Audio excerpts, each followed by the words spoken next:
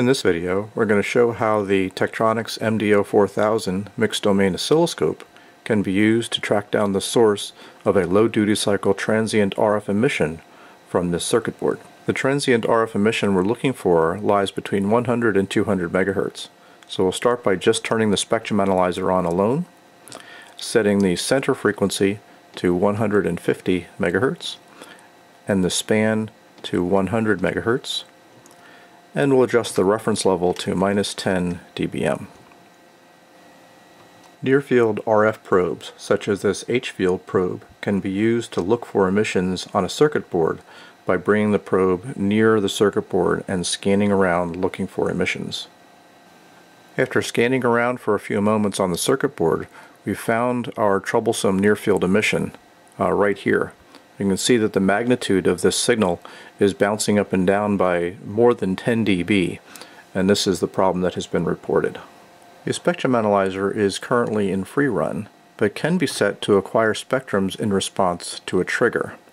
In addition to being able to trigger on any of the scope analog or digital channels, we could also trigger on RF power.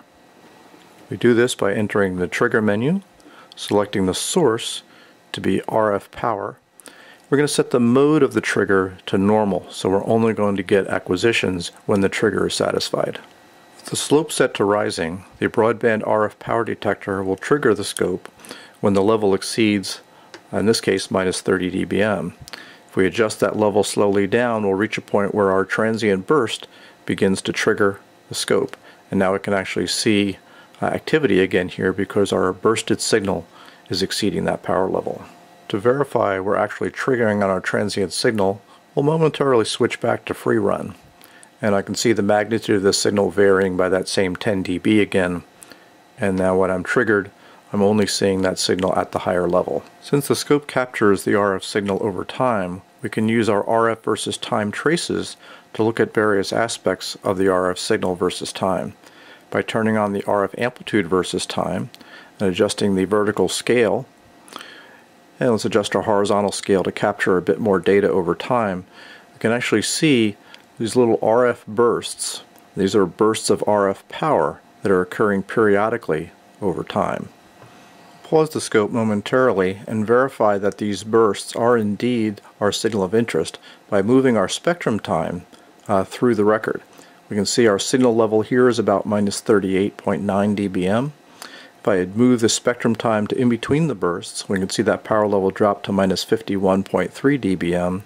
If I adjust it over to the next burst, we can see that signal again grow up to about -39 dBm. So now we know that our signal of interest is occurring at this rate. Simple cursors can be used to take a look at the duration of the RF burst, in this case, in the neighborhood of about 10 microseconds, or the repetition interval between the bursts, in this case about 94 microseconds. This information alone may be enough to tell you the source of the emission. If the time domain nature of the signal is not enough to help you identify it, we can use the fact that we're triggering on the signal itself to help us identify a coincident signal. With the scope still triggering on the RF signal, let's add channel 1 and start probing around on the board with our oscilloscope probe to look for signals that are coincident with that event. Signals that are unrelated to the repetition interval of that event will appear completely random and free running with respect to the signal. But a signal that is coincident with that event will actually show up and be synchronous with that RF emission. So in this case, we've found a signal on our board that is occurring exactly coincident with our RF bursts. Identifying an electrical signal that is coincident with our RF emission is the key element to help you track down the ultimate source of this emission.